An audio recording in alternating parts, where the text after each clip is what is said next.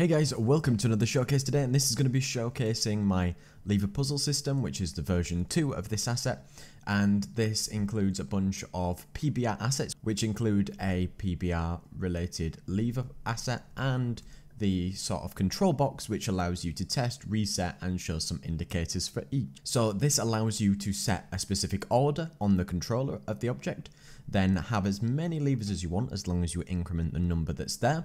You'll be able to click on them in order, and if you get the order wrong, you have a maximum order that you can set. You can see that the limit's reached, so we're not allowed to interact with any anymore.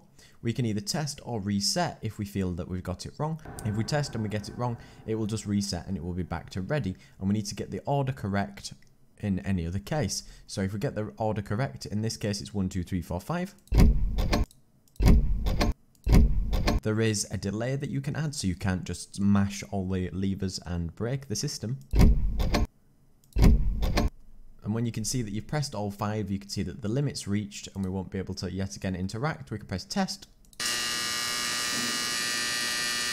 And you can see that it's been activated, and then you can use a Unity event to change it, and we can't then interact with anything else.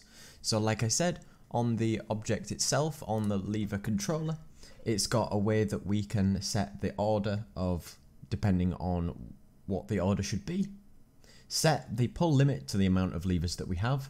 We can set the wait timer to how long before you can then pull another, and then we'll just add some sections to make sure that the lights change, the materials change, and we can set the actions and set some animations. And then we can have a Unity event, which when any of this is activated, you can activate another script. And under this, it has a couple of scripts for controlling the actual lever and the item. So you can choose whether it's a lever, test button, or reset, because they're the things that we're going to interact with.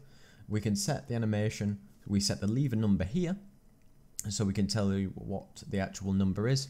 So when we select on each, they've each got a different number, and you can jumble up that order and change it in the controller itself. Switch model has just the same with the test and reset buttons. It comes with all the scripts, prefabs, documentation, and all the sounds included to get you started, and you can add as many as these as you want across the scene. And remember, if you do have any issues at all, be sure to send me an email and I'll get back to you as soon as possible. Contact me on Discord, so be sure to give me some feedback. Check it out in the Unity store. So thanks very much for watching.